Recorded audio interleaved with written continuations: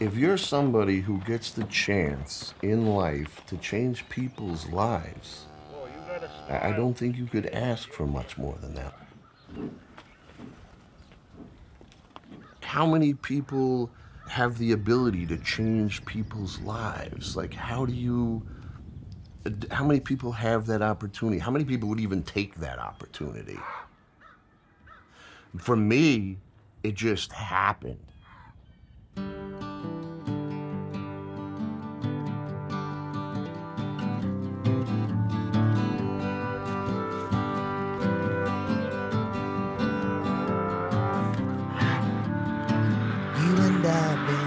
So much together, high highs and low lows, everything in between, over and under the stormy weather. You have brought me back to my knees.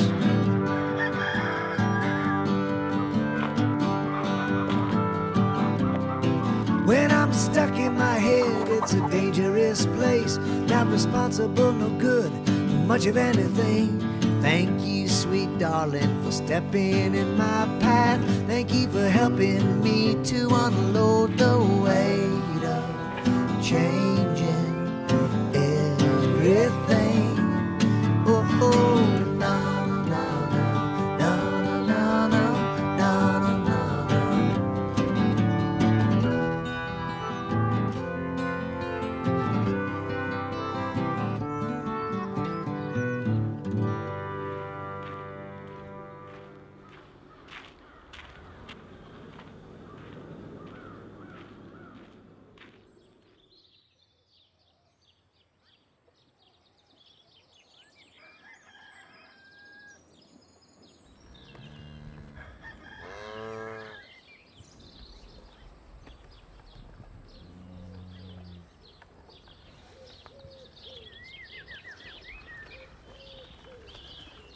I love my cows. This is one of the best things I ever did. Probably the craziest, because we almost went under doing it, but I love the cows. They've been an amazing addition. And it's funny because, you know, up here in cow country, you tell people you raise pigs, they just kind of shrug at you. Chickens, ducks, geese, turkey, they don't care. But now some of the old timers are actually starting to talk to me because they've heard what I have going on here. Come on, babies. This mom's got twins on her, and they're feeding. She looks like an airplane. She's got one on each side. The two twins right here. Come on, guys.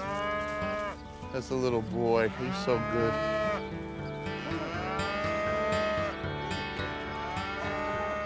That's pretty much when they're the happiest, as you could see. And you'll see they're not moving. When there's good grass, they don't move fast. Good grass, happy cows. When I started this, I really had no idea what I was getting into. I think I had some idyllic visions like most people do of what farming is. I left Wall Street, which I thought was a pretty intense place to be, and have come to find out that farming is even more intense than working on Wall Street, and there's a lot of Wall Street in farming.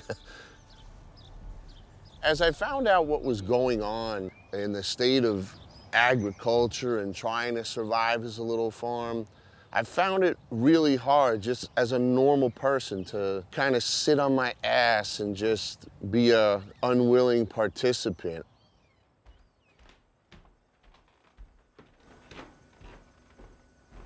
So what I do is on Mondays, I send out an email and get into some of the positive things that are going on with the farm. And Thursday and Friday is when my next emails come out, and that includes what food I'm gonna have. So I know people are paying attention. So what I get to do is I get to kind of hammer them in the beginning with whatever has happened over the course of the week to give me fodder, which is usually a decent amount, where we're reaching out to, 3,000 people, and I have people who have been on the list for just about all of the 10 years who definitely chastise me and try and keep me in line for what I write. But I've checked in with a lot of scientists and a lot of GMO labeling verification companies, and I follow the USDA sites. So I catch on to a lot of things, but a lot of what I do is just based on the reality of what's going on out there.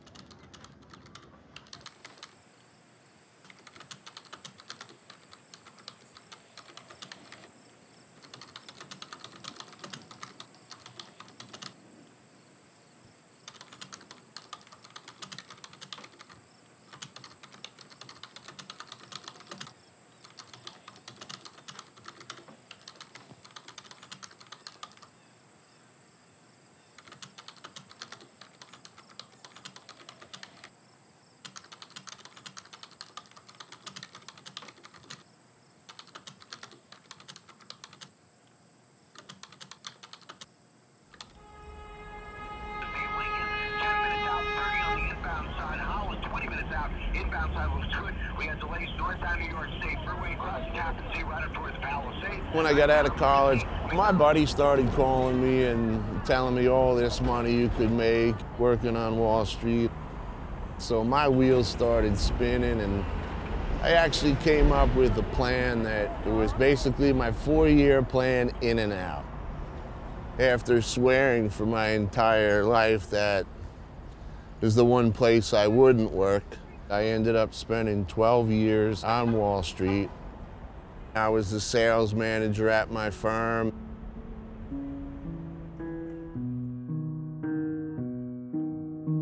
I was in the city for September 11th.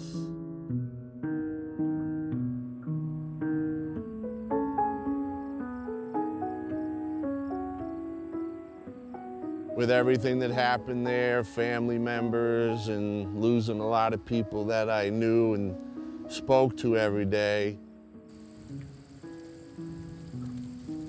I lost my brother-in-law, who was my best friend.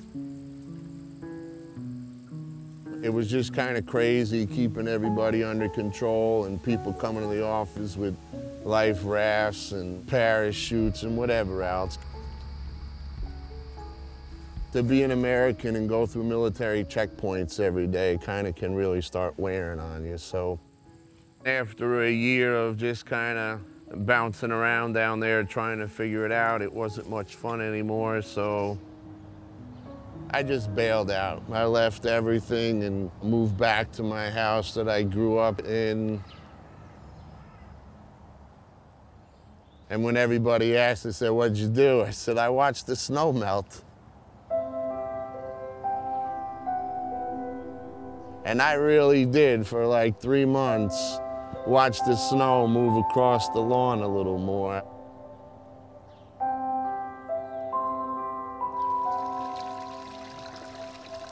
Then one day I said, you know what?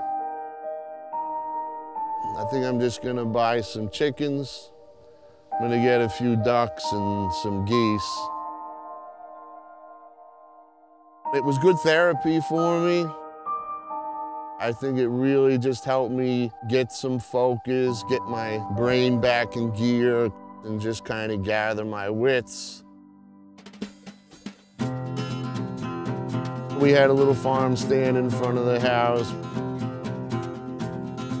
Then it just started catching on. More people started coming. Before I knew it, I was sitting in Pound Ridge with 450 chickens, turkeys, ducks, geese, guinea hens, and I decided I wanted to go upstate and buy a cow.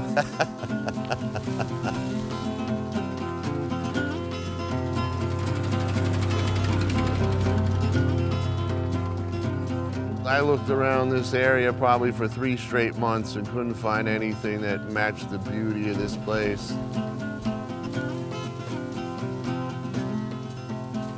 So after looking at 12 places one day with my real estate broker and future wife, I said, just look what's up in Cambridge. And then we came up here, we looked at the farm up here, and I loved it. And then from there, I encouraged him, and here we are. You make it seem like it was so easy. It actually was so easy. Really? Yes, it was. How many farms did we look at before? About a dozen. A dozen? No? We did a dozen in one day. Yay. I was really looking for somebody to talk me out of it in the back of my head. I thought it was a great idea, actually. He said, you know, why don't you look on the internet, type in Cambridge, New York, because he had seen this place. His brother had lived here years ago. We came up here every single weekend while he was working at the Cambridge Hotel. We wanted to buy the place, and they ended up selling it out from under us to a developer. But then he went bankrupt, so he sold it to a lady whose husband used to write Hitchcock movies. He died and she wanted to move back to England, so we drove up here 3 hours. We got a four-wheeler from next door, and I took her down in the woods and I shut the four-wheeler off and I said, just look up. And then I knew I had her hooked.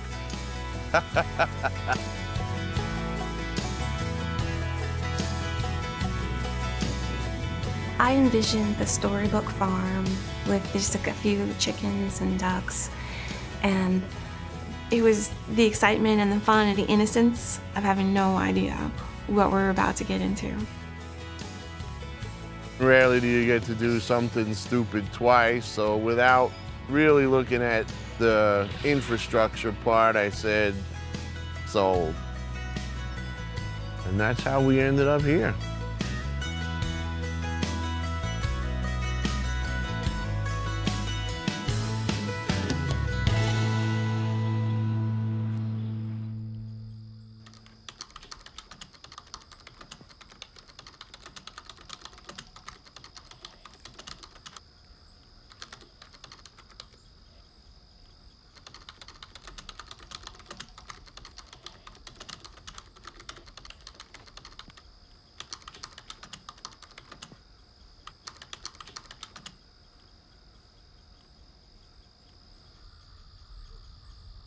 When we walked on this farm years ago, it hadn't been a farm in over 50 years. The place was shot. We had no idea what we were doing. We probably made every mistake that two people could make and learned everything the hard way. But in some ways, I'm glad I didn't know what it would be like. I feel like if I had known what it was like, I don't think I would have ever wanted to do this. The barn is exactly 726 feet from my house. The reason I know that is there was no electricity when I got here. I put a cable in there because I figured I'd be spending so much time in the barn I could watch TV. The roof was leaking. My neighbor had an old above-the-ground pool he never put in. I stole it from him. And that whole roof is an in-the-ground pool cut in half. I know all about hydraulics now, diesel engines, electricity.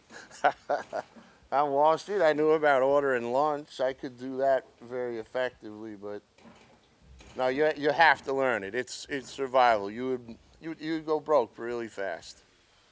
We're gonna pretty much repair, put the windows and stuff back. Got to make it nice for the hay.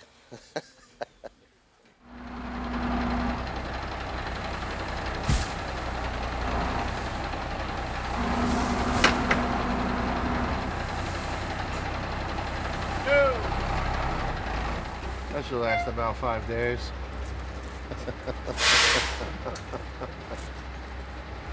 We're just kind of checking them to see if they're dry, fully dry. If the hay bales aren't dried properly, they'll mold. And mold is obviously not a good thing for the cow to be eaten, and nor will they eat very much. They'll eat it, but they won't be happy. And whereas you want them eating at pretty much the most optimal level that they can.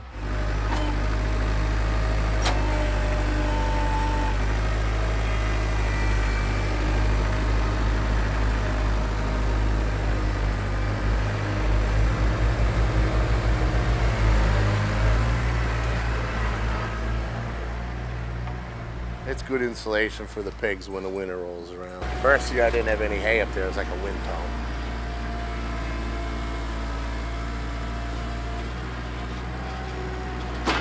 We're gonna have 462 round bales up in there, which is over 115,000 pounds. And the rafters, nothing's even bending. So they did know how to build barns back then.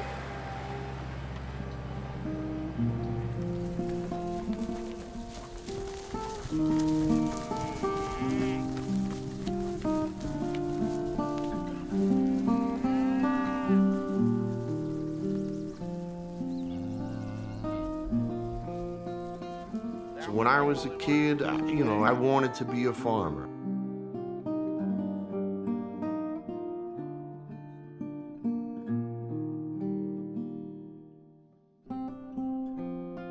You always saw farmers with those wrinkled hands and busted up knuckles, and their shirts a mess, and they have that dirty stained hat.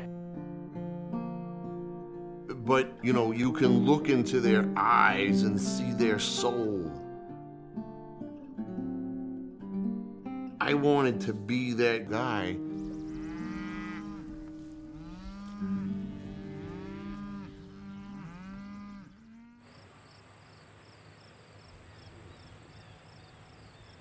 This is Rachel, and when she was young, maybe about a year old, she taught me how to handle cows properly, because I was trying to move her, and she knocked me on my ass and gave me 2 stomps. You got yours, you're done?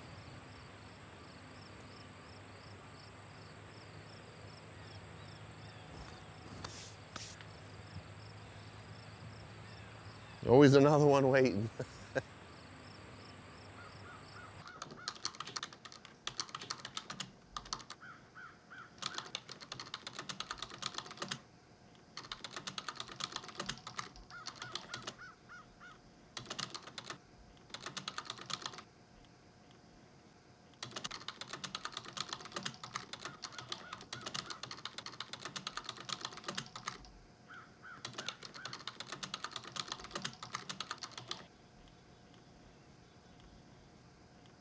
We run what is considered an integrated farm as opposed to like a mono crop or mono animal type farm.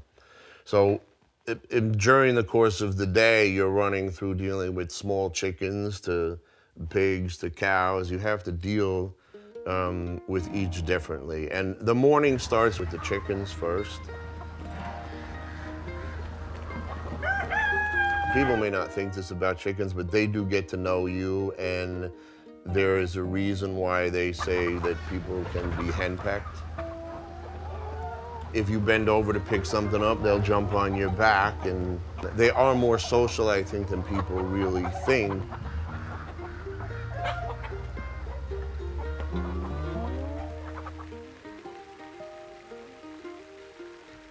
All right, all right, all right. My geese 5 days ago turned 11 years old. They are like having very, very bad children.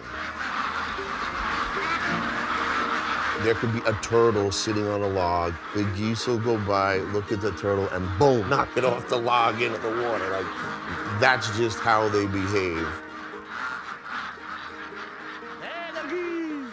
The cows are probably the prima donnas of the farm. They definitely have an air to them. Your dealings with them are 100% on their terms unless there's work to be done with them or tagging, which then they are not very forgiving. And they have no trouble popping you out of the way if they're going to get water or anything. You are just a part of their thing. They're not part of yours. There they come. Come on, girls. Our morning chores end with the pigs. I've been through a lot more with the pigs than I have with any of the animals, so there is a little different bond. Pigs are very close to human.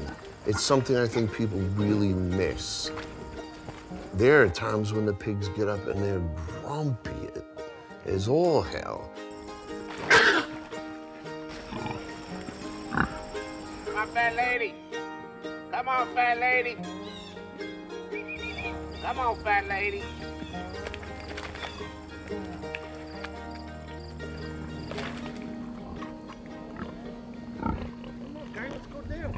I wanted to raise the Berkshires because of all the information that I found out about them. So I basically, for 3 months, badgered the president of the Berkshire Association to give me one of his boars.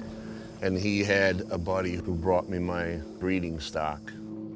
This is actually how you know that a mama pig is gonna be a good mom, truthfully. When you can rub her belly, look at what she's gonna do. She's gonna lift up and expose all of her boobs. And that means she's gonna be a really good mom when the babies start bugging her boobies. She's gonna be a great mom. I don't know what you're gonna be except trouble. We first got the pigs and they first came to the farm. So the guy pulled up with a big trailer full of pigs. And he got there, we didn't have any fencing up, we didn't have anything. And he just looked around and thought, I could only imagine what he was thinking.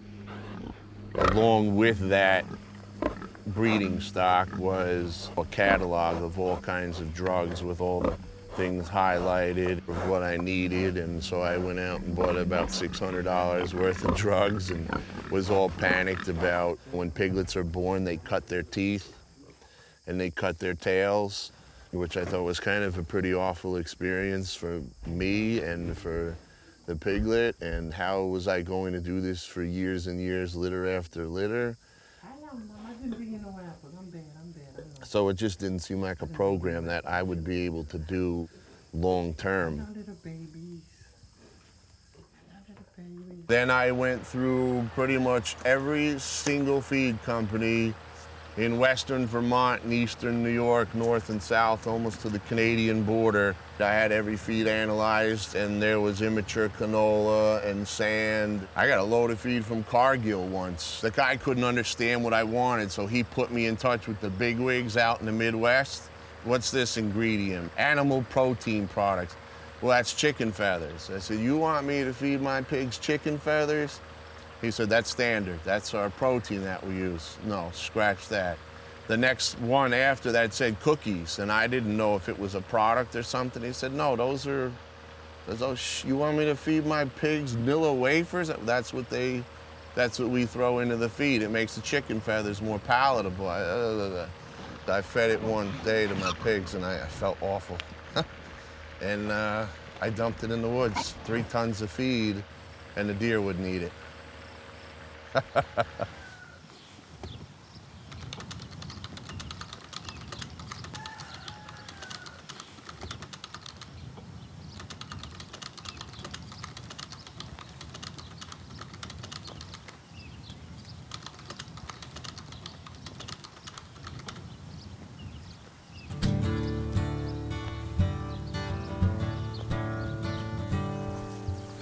The old man that taught me everything and really is the reason I'm still here. He raised pigs for 40 years. People came from 4 states to buy pigs from him. He is amazing. Well, we met at the fair because John was looking for somebody that knew what a pig was, and I just happened to be there with my granddaughter, and she was showing pigs. So when I met Larson at the fair, he said, I don't use anything. And I said, oh, okay, that's a little bit more up my alley. I like nothing. I could do nothing. They live just fine. And it's real crazy because they all lived fine, and everybody is healthy. They're rubbing up against me. There hasn't been any problems. It was only all these mysterious things happening when we ran into bad feed. I had a herd of 30 sows. I figured I did about 600 baby pigs a year, just before things went south. If you work with feed companies, they don't have the facilities to check every bit of corn that they get in for mycotoxins, so they have no idea it's there. He's obviously being a little more polite. This corn was basically pulled right out of the field and not dried down. It went pretty much from field to being ground and put into feed. Mycotoxins are formed by mold, and they're poisonous to animals. Everybody sort of had the same problem all at once, so everybody knew something was wrong, and most of those people do not have any pigs anymore, so yeah.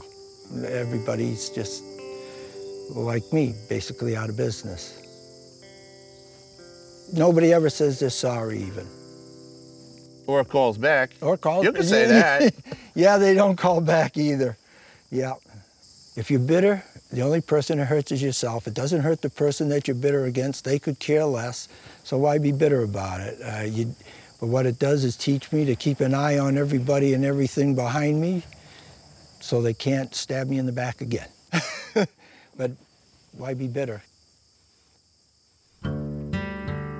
It's chicky feeding time. I don't even know how many different feed companies before we said, hey, we have to come up with our own stuff, with our own formulation, with our own, of knowing every single thing that goes into the feed. In the old days, they just used regular grains and stuff like corn and wheat and tankage and linseed meal, legume, hay, and stuff like that, and oats. This is my book that I've been using for doing feeds, and it was copyrighted in 1956. It might be an old book, but not much has changed. They still have the same vitamins and the same minerals that the animals need.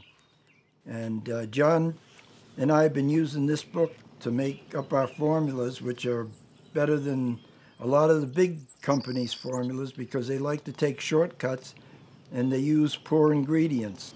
It's not rocket science, it's starting with just the best ingredient.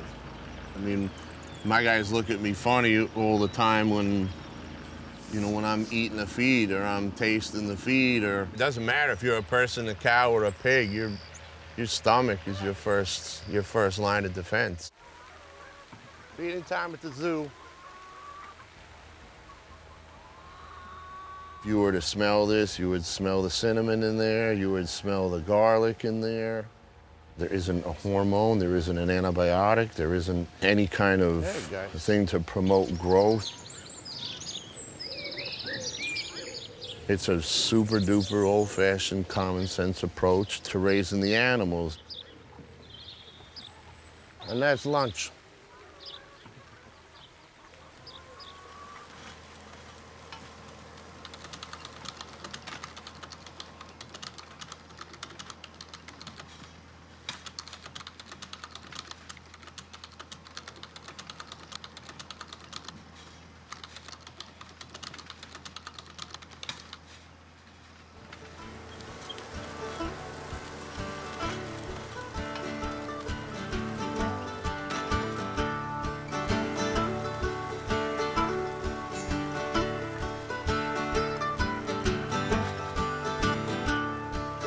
We moved on this farm in '77, and we started the grain business in 1990.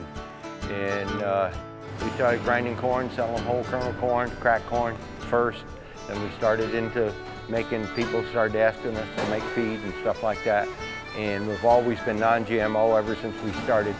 So we're off to Ellsworth to make a load of feed, while everybody else has switched over, growing GMO corn. He's stayed with conventional corn, and this may come as a shock, but his feed business is booming. People come from 3-4 different states. I think he's probably the only one within hundreds of miles that makes feed with all non-GMO ingredients. Years ago, we used to think 500 pounds a week was a lot. And now, you know what, I mean, 500 pounds, one person is buying 500 pounds. It just gone crazy, it really has. And people are starting to learn that non-GMO products are good for them and good for their animals. John's one of our, on the bigger side of our customers. What's going on, guys? Oh gosh, morning, John. We're ready to make some feed. Oh. All right. Yep. How come you're late? I'm always late.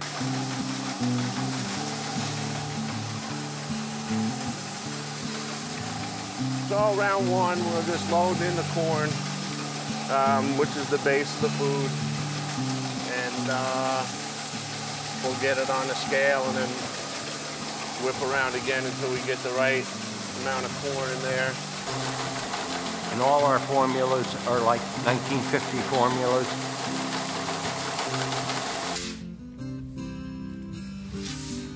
We're loading soy into the payloader. We've had them roasted here probably a week or so ago. So they're still nice and fresh. And then we're going to be dumping it into the gravity box.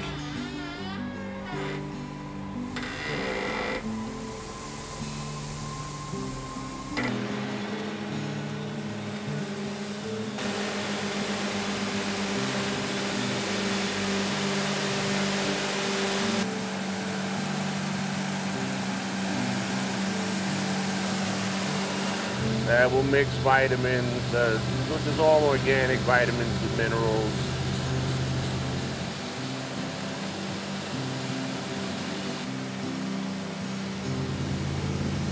And then we offload it into the little red wagon. These guys, they sell feed in 100-pound bags to small farmers. You know, I'm the only one that shows up for 3 tons at a pop. My vitamin guy tells me I'm a 1%er. That there's only 1% of the people that he knows in all of the farms that he deals with that could even come close to feeding my animals the way I do. I think that genetic technology is an absolutely amazing and beneficial technology, but it sure as shit isn't good for your food. I mean, there's a million uses for it, and I think in the future, there's a lot to GM technology, but certainly not in people's food, man. That's just, you're playing with fire. I don't care how you slice it, you're playing with fire.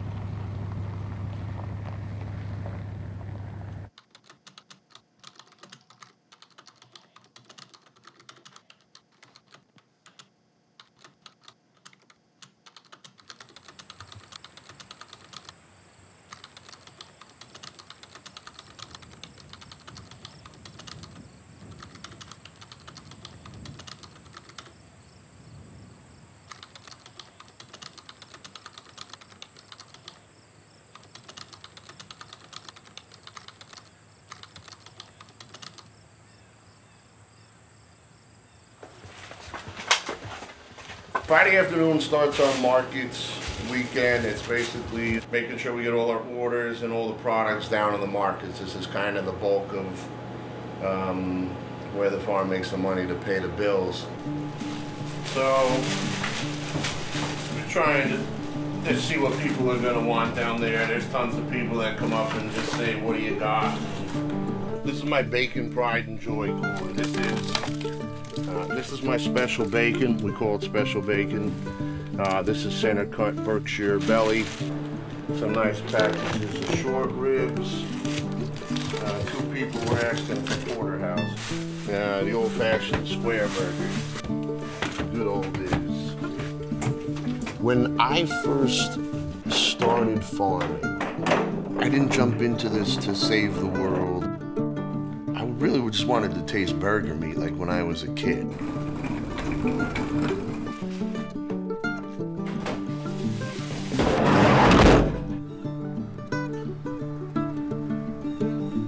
The small farm business model is not really based on a business model, it's based on a way of life. Our small farm can thrive, our small farm can feed people, a decent amount of people, and you can create health, you can create well-being, you can create community. What's up, buddy? How you doing? We were talking this morning about burger meat. Oh. Where's burger meat comes from? Brandy, you handling this? Yes. Dear lady over here. There you go, dear lady. You know. I told you I'm mic'd up. I gotta behave today. Hey, you can use these as a fan. John actually grew up around the corner from where I live here in Pound Ridge, and he's gotten known around town as the guy who went from Wall Street to, digging his hands in the dirt. He's just determined to get good food into the community. You can see by the lines that are here every Sunday morning that people are really signing on. Romaine, no. Head lettuce. No. Is that good, Doc? That's great. The Giggle Twins.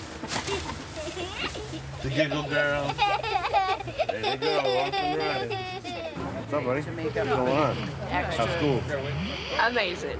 Real. Jackson is 10 years old and loves John Boy's products, right? Yeah, they're the best meat in the whole world. They're the best meat in the whole world. Jackson has autism, and when Jackson was 3 years old, I changed his diet to give him no dairy, no grains, no processed sugars, and only organic, non-GMO foods. As a result of that, he's improved significantly. He's in a mainstream classroom, is doing wonderful. But the food is the basis for his improvement.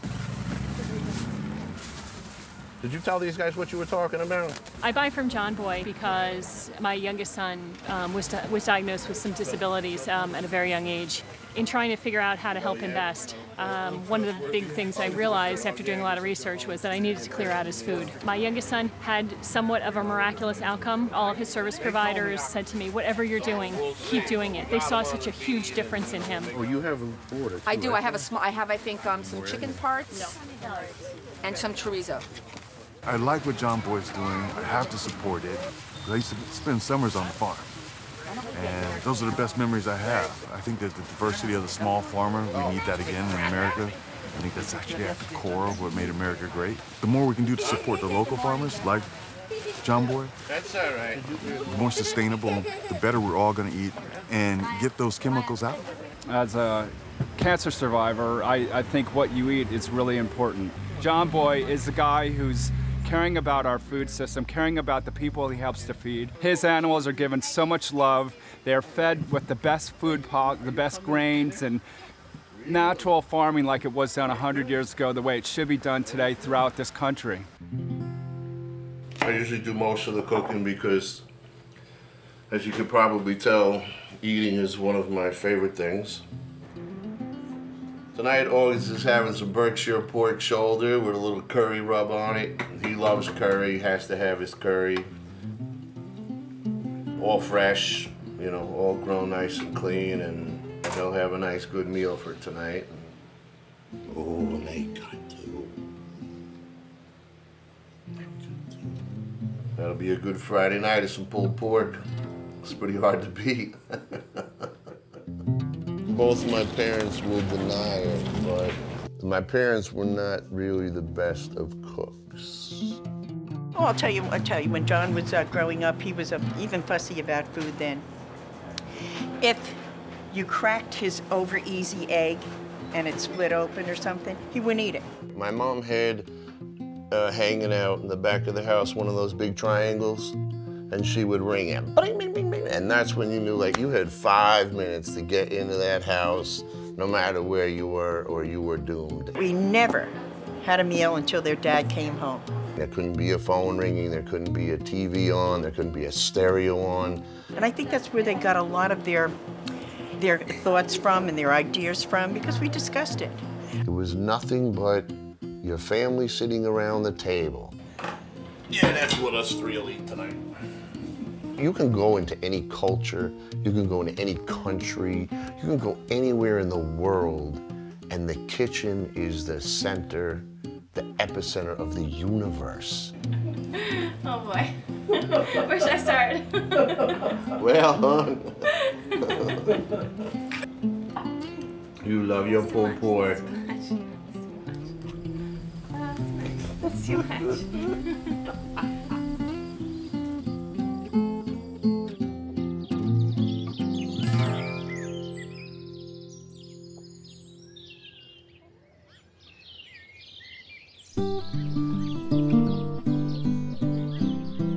Everything about the farm is just bursting with life all the time. There's so many new babies between the pigs and the baby chicks and the little ducklings, the baby calves. And now we have the most amazing baby of all, our little guy. And that's been one of the greatest experiences for John and I.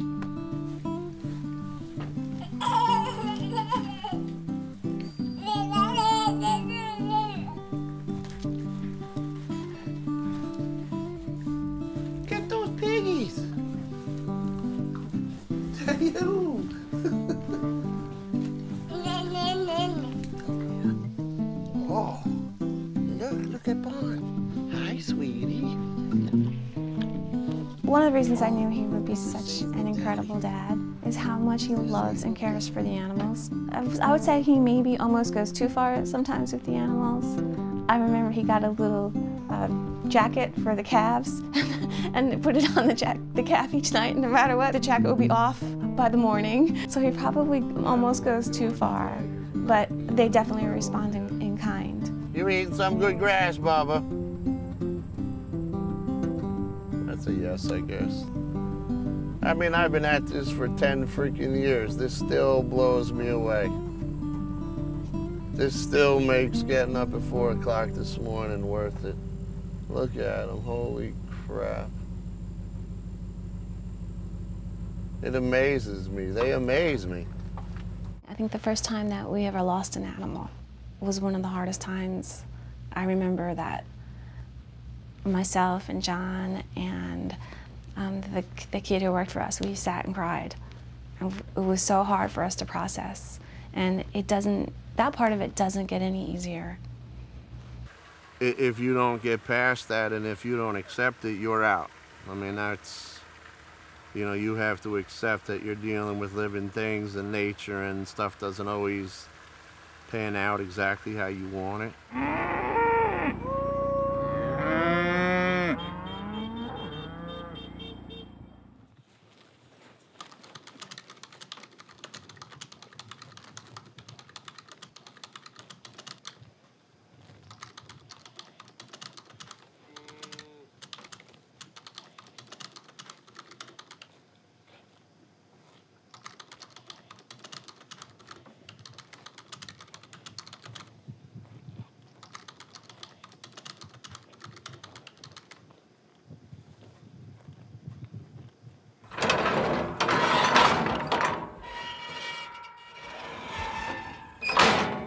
It's the worst day of the week for me. Okay, guys. That's a beauty.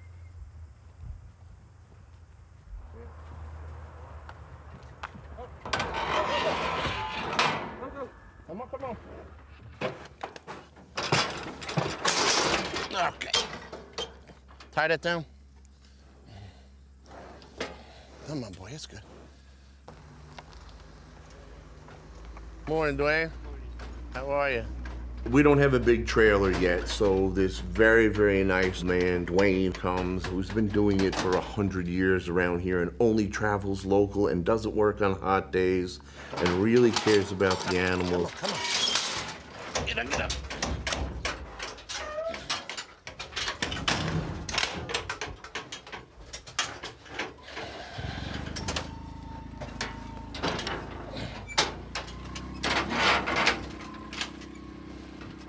Boy, if only they all went that smooth.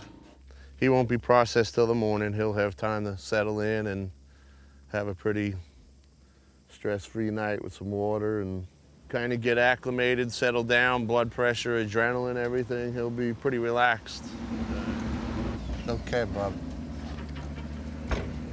Can't get all sentimental when my guys are around here on the camera.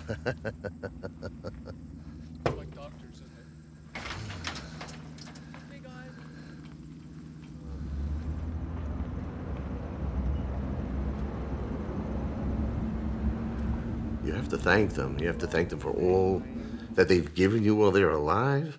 You have to thank them for all they're going to give you as food. It would be a shame to put all of this into raising an animal, then to have the animal actually butchered shoddily or without any respect or without, in a very humane way. So Joe has been taking my animals in basically since I've been processing. You would think that somebody that, for better or for worse, kills animals all day would kind of be like a hardened guy, kind of a killer. It's funny, I think he's like the complete opposite. The more calm they are, I think it doesn't stress them out at all. Their adrenaline's not pumping. Commercial processing, they know one thing, you know what I'm saying? Like there's 10 guys and they all have one job to do, as like when John brings his beef to me, I do the whole process. I handle him when he brings them in. I let them, you know what I mean? I keep them overnight. People take pride in the beef that they raise around here, and as far as I'm concerned, he's definitely the best around. And his beef are at least 200 or 300 pounds more than the average Angus around here. You know, everybody always asks me, okay, you're so close to your animals. You know, how can you bring them into slaughter? So, it's the worst day of the week for me. I always tell people it's the worst day of the week for me. But my rationalization is, if I wasn't commercializing these animals, there would be no way that in the middle of nowhere in upstate New York in dairy country that this vibrant herd of Berkshire pigs would exist. Oh God, this camera's gonna be rolling for this. Every pig that goes in, I take personally. And I have my little conversation with the pig before I close that door behind him. And just the life experience that they've bought is so above and beyond, you know, a pork chop in a supermarket. Like, it's very hard to explain. I don't think most people can understand it, but it's an amazing thing, and you're incredibly lucky to be involved in this part of the process. And to be, you know, I'm their caretaker, like their whole entire life I'm responsible for. And then, geez, you have to justify that I'm responsible for their death. It's a pretty wild balance to make. I would never like sell a live animal to somebody. People have asked me to sell piglets or pigs. I wouldn't even have the stomach to see one of my animals leave, not knowing where it was going or who, you know, how it was going to be taken care of. So there's an incredible relationship that exists between your animals. It's not just the guy driving around on a tractor. It's not, there is an integral coexistence between you and your animals that it is beyond a wild experience.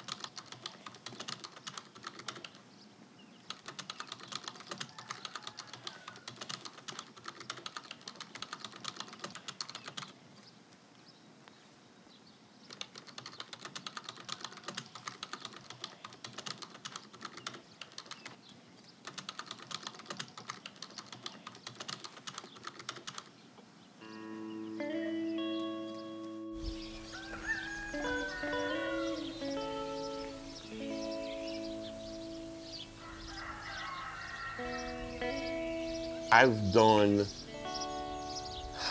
12 years of research on GMOs, genetically modified organisms. And so what I've done is try to objectively disseminate this to customers and people on the list. So let's think about this logically, Farming 101. I am in northeastern United States. I have a certain climate. I have various microclimates. I have different soil structure. I have a whole host of things going on that don't go on in Nebraska, let's say. If I take a seed from Nebraska and I plant it in this type of microclimate, is it going to grow better than a seed that grew there the year before and grew there the year before and has adjusted, as these seeds naturally do, to their environment and the climates that they're in? Whereas the farmer who is planting genetically modified seeds cannot save his seeds, has to rebuy them. They are 2 to 2.5 times the price. and then has the inputs of the chemicals and fertilizers that gets you into this cycle where you really can't, that you really can't get out of. Chemicals and sprays have just replaced knowledge. Oh my God, there's weeds in here growing, which is devastating, but it's not. I mean, you know, you'll see in the other cornfields that because there is no weeds, there's a lot more light getting in, and the soil tends to dry out faster without any cover in there. This corn is growing fine. It's growing without any pesticides. It's growing without any herbicides. It's growing without any sprays. This was planted a little later. It's beginning to tassel up nice, but you don't have to worry about touching the leaves or the stalks. I mean, imagine millions and millions of acres of land that you can grow nothing in but GMO corn. This won't have corn in it for another few years. We'll grow oats, we'll do farming 101. It sounds crazy, but the simple crop rotation, being able to use seeds that were grown in this geographic area, in this type of soil. Here you have beautiful soil. You know, falls right through your fingers, crumbles, not clumpy, not chelated, not, I mean, I'll keep smelling it. I mean, it smells like the earth. And most of this is really from the cows. And it's just really aerated, composted. It's got everything in there. It's ready to plant. Like, you don't need to augment this with anything. Like, we really will put nothing in here other than the seed. It's been weeks since it rained. You're not even showing any sign of stress on these leaves. You'll see some GMO fields that are probably not quite as lucky.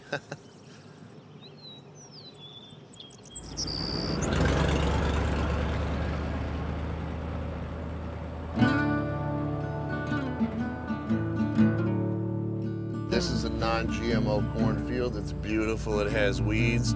You only need to look across the street, and I guarantee you that there's probably a sign somewhere to be found. And oh, a sign. So tell me the logic of this. Somebody maybe can come and explain to me. You just saw my field. You just saw what was going on. What the hell is going on here? What is changed from my field to this field? Some farmer will probably come kick the shit out of us, but you know, if you look, those bottom leaves, I doubt there's much nutritional value to them. If I was to take a guess, you cannot go and plant something in here that isn't Roundup resistant. If a bug eats that stuff, the toxin goes into its stomach and makes it explode. So let's say I end up eating that corn. You're trying to tell me that it goes into my stomach and it does nothing? Roundup is an incredibly cheap product to make. It has huge profit margins, and it really contributes to the bottom line of a certain company that begins with an M and ends in an O. I haven't seen the yield being higher on the corn. I haven't seen it do better. So you're stuck with a higher cost of planting, a lower yield, a less nutritional value. They know Roundup is gonna work for so long. Then they know that 2,4-D is gonna work for so long. And then they're gonna have to develop something else that's even nastier than its predecessors. But obviously, Mother Nature is always going to find some way to get around it. How did it used to be that agriculture survived and thrived so many years ago that we used to have the bread basket? You know, now we got the waste basket of America. I would be thrilled to meet somebody who's as pissed off as I am, to be honest with you. I would be thrilled. Could I turn my back on the whole thing? Maybe. But I couldn't turn my back on the whole thing. I don't have a choice. I don't know. It's starting to aggravate me.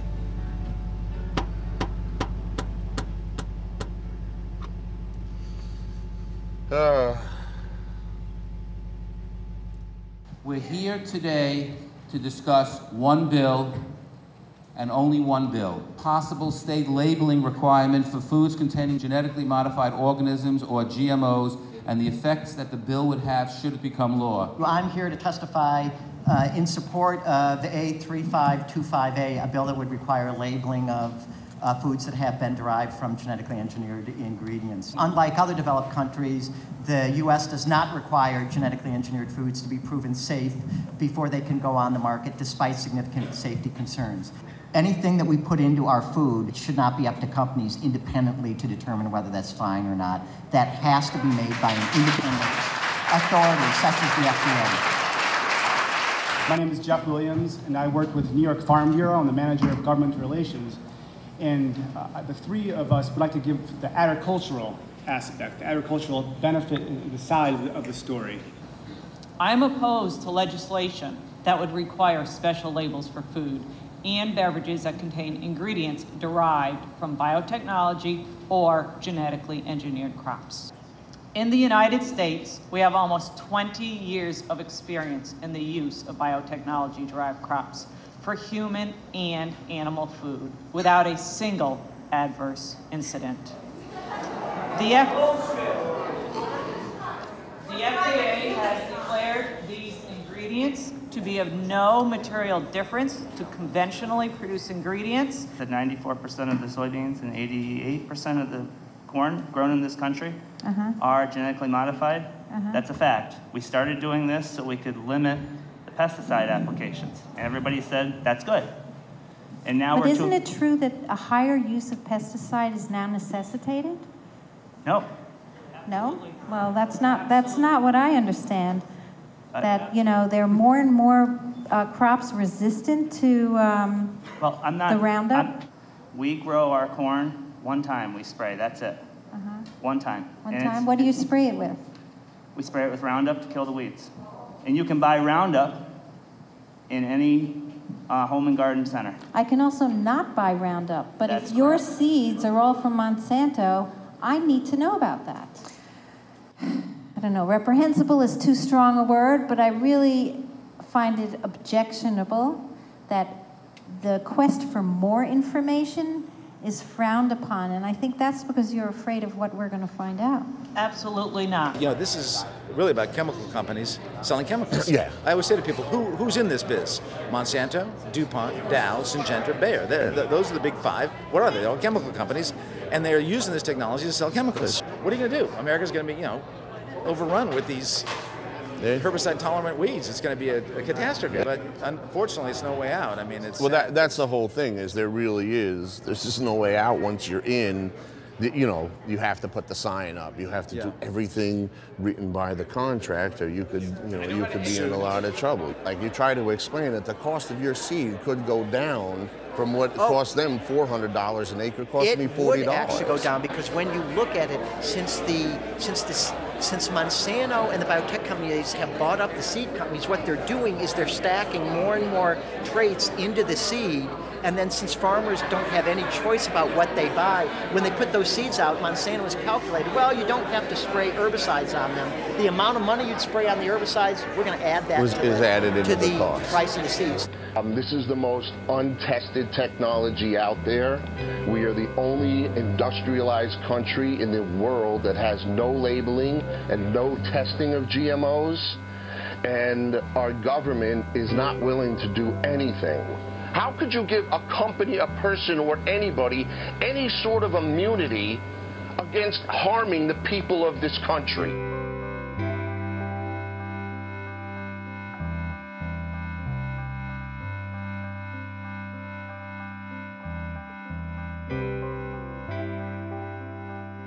I think people really need to understand, like, this is a business model. This isn't what's good for farming. This isn't what's good for agriculture. It's like, we are a big chemical company. we sell chemicals. How do we maximize our shareholder value by peddling more chemicals and controlling the seed that is there? You know, big farms own big subsidies, big contracts, and so the spread of it was like wildfire. So if I'm seeing that a big company or a big farm is doing this and I'm a small guy, I've got to try it. I have seen so many farms where these guys wanted to play with the big boys who were planting GMO corn, who watched for years their inputs and expenses rise while their yields came down, and the next step is the for sale sign in front of the farm. Farms used to be owned by the farmer around here. Now they're all bank owned. They do not care to give farmers that are raising non-GMO products crop insurance. There isn't an overall growth in small farms producing meat, producing pork, chicken, and otherwise, because they cannot compete in this environment. And you have to have the fear that some asshole is gonna show up in a black sedan, in his suit, with his loafers, and he's gonna throw a lawsuit on you. There's not too many left in the farming community to stand up and do much of anything. No. It's almost all big farms. The little farms are almost all closed down. And that's the way it is. Your only way that you can get good, clean food grown without all of the crap is to buy it from a local farm.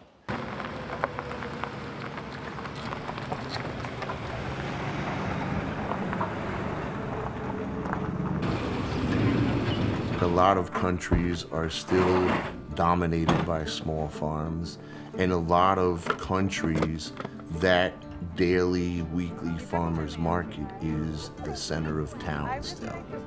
And that, I think, is what we need to get back to in order to really make change.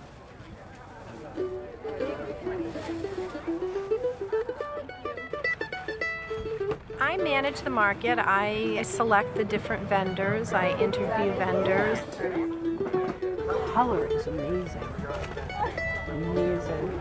We started the market with a core of small farmers that had been overlooked by other markets in the area because they were so small. And half a pound of beans? Yeah. And then we brought in other vendors to complement the produce and the fresh meats. Thank you.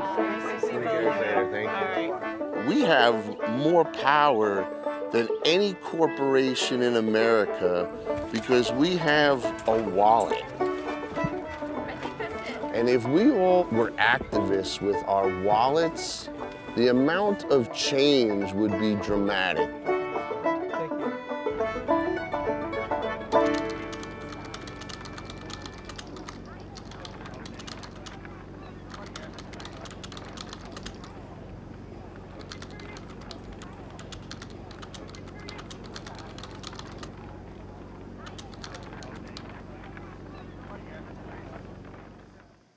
The business model of a small farm benefits the community and the local economy of where that farm is located. The biggest issue that you have is subsidies to these big companies.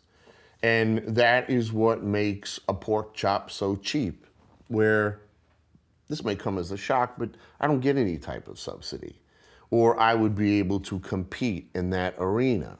But if you do, and this is important, and you're gonna have to bear with me here, but this is important. If you understand where your food comes from and you respect how it is produced, you are going to eat the whole thing and use it and enjoy it and create your own health and well-being. When you are an outsider and you get into farming, and you realize the things that are wrong with it, it's very, very hard to ignore. So you're put into a position where you have to act. Hello? Hey, what's going on? Small farms are going to really be the future of farming because I really feel that we are not very far from seeing the big ag business model. It's a business model, it's not a farming model. The big ag business model breakdown. We're steamrolling towards a point. When does it change? We're not a preventative country. We don't think far enough in the future to have the mentality to be preventative by nature.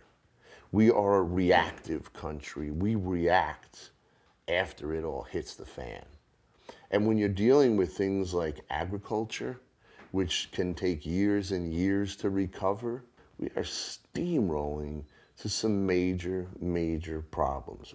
For what? For maybe 5, 6, 10 corporations that are dictating the policy for 314 million people? Like, are you out of your mind?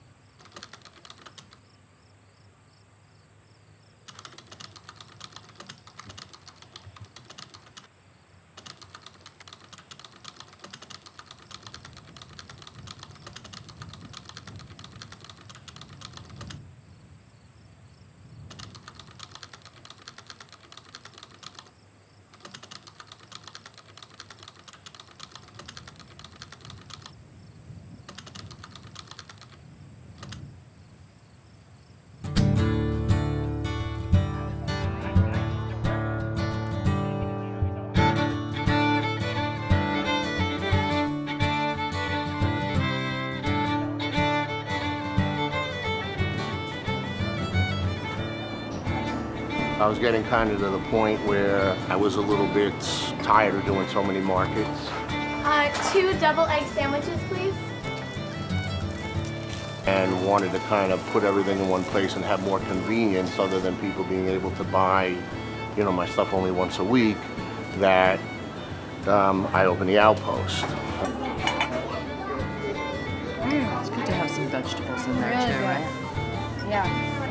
They're so beautiful, huh?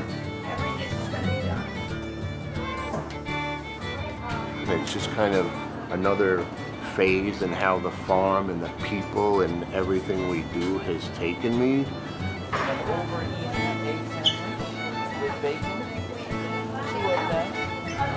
Yeah, are you gonna come in today to get them? Okay, how many would you like? The legs and thighs are separate. How are you? All right, good. What's up with you guys? Here. Are you having French toast again? You are? She's on with. And what are you having, boss? I know you're the boss.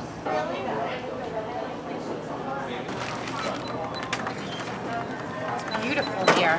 Thank It's my first time in here. Oh, is it? Yeah, I love What he's trying to bring to the people is basic, very clean food, very clean living. People come into the store and just ask him to do things, and the word no is never in his vocabulary. I like to use organic flour, man. Now we don't use anything else. Actually, the He flour. definitely says, "I'll try" before I say I can't, and that's what he does. People come from New York City just to get 5 minutes of his time, just to talk to him about what does he think they should be doing? What does he think they should be feeding their children? Chicken is amazing. Yeah, no, that's great. I mean, that's I'm part of allergic it. to everything except his food. He's got a lot of people on board to change the way of living and eating and cooking, for that matter.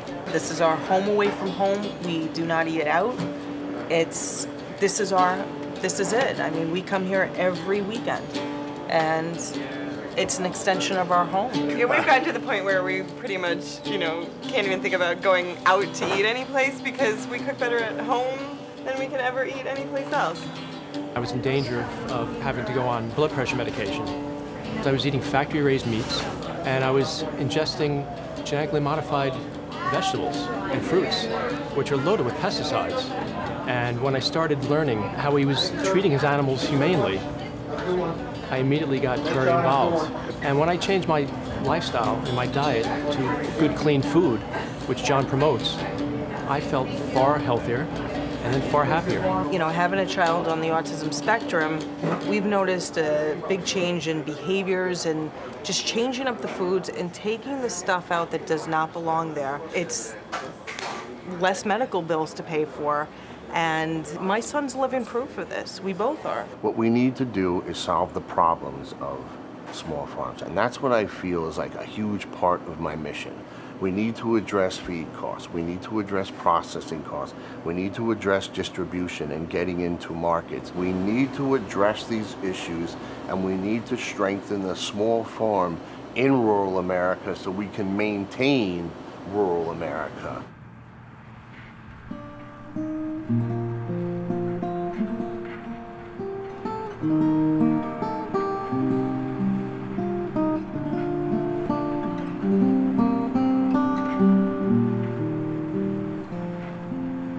Farming is a way of life. It's not a business. It's something that is in your blood and you stay with it no matter if it's thick or thin. So many of these guys, it's not thick or thin, it's how much money I'm gonna put in my hip pocket at the end of the week. Some of them don't even step in the field. They sit behind a computer all day. They don't milk their cows. They hire people to milk their cows. They're not really farmers, they're businessmen. They go to the office in the morning and come home at night. I had a guy yesterday talk to me and I told him I never went to work a day in my life. This isn't work. When you enjoy it, you're not working.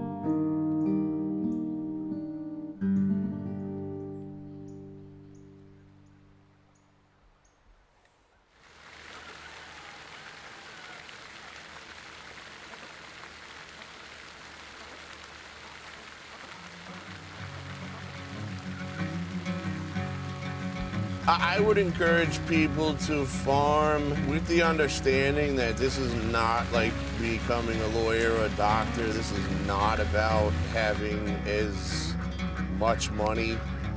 You know, listen, in my previous life, you know, I did something else. I spent 12 years on Wall Street.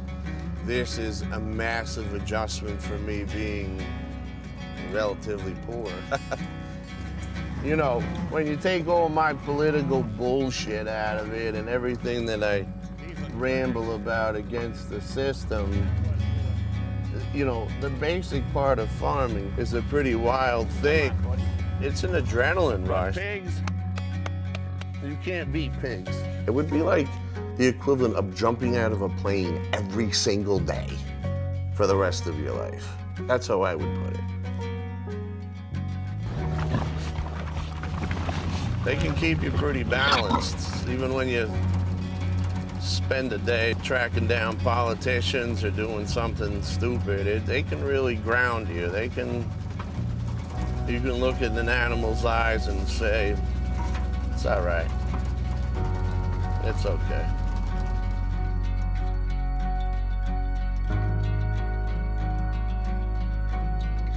One of the best things about farming is that it really touches you on a primal level.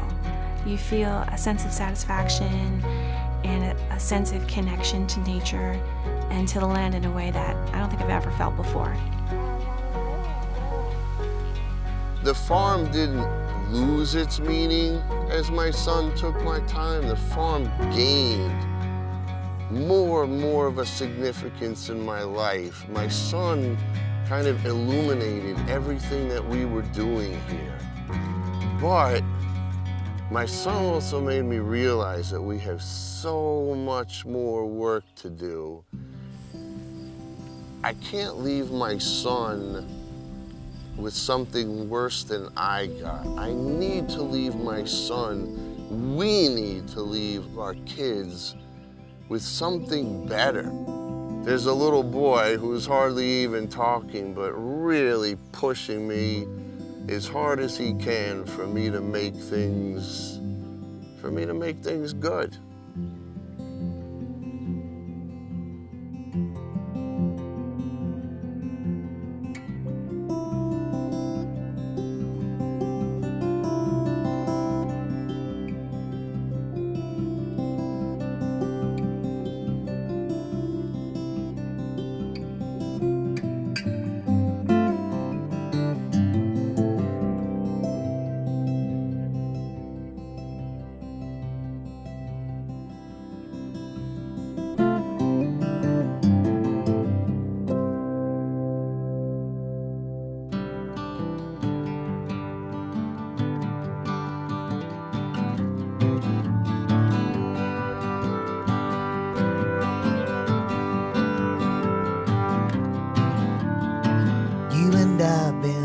So much together, high highs and low lows, everything in between, over and under the stormy weather. You have brought me back to my knees.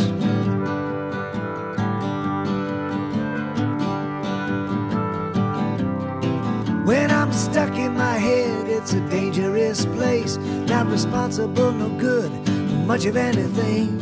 Thank you, sweet darling, for stepping in my path. Thank you for helping me to unload the weight of changing everything. Oh, oh, no, no, no, no, no, no, no, no.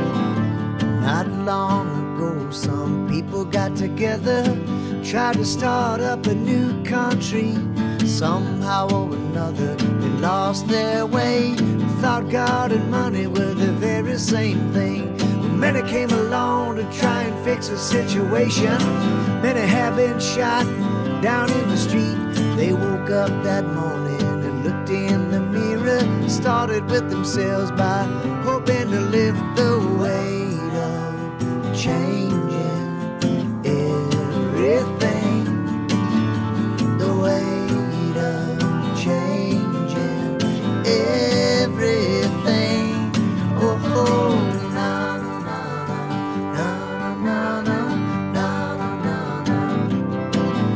some say if it ain't broke, don't fix it. Sorry to tell you that you're wrong.